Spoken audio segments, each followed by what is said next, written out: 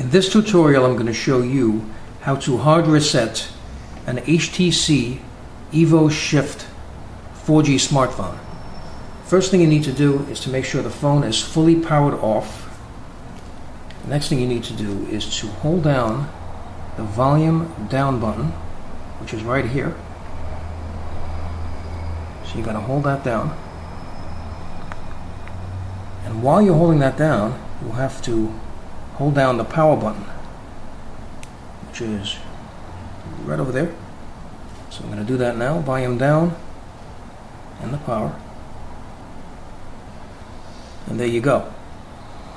Now you're going to have a screen that looks like this. Now what you're going to have to do, using the volume down button, scroll down to factory reset,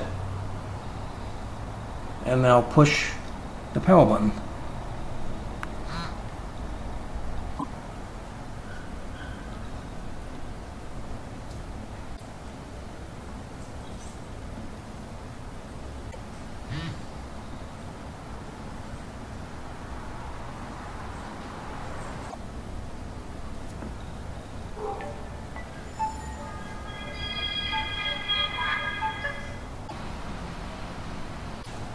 Okay, so the hard reset has now been completed.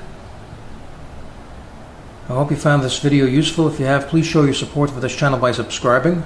Feel free to leave comments. Please like up the video, and thank you for tuning in.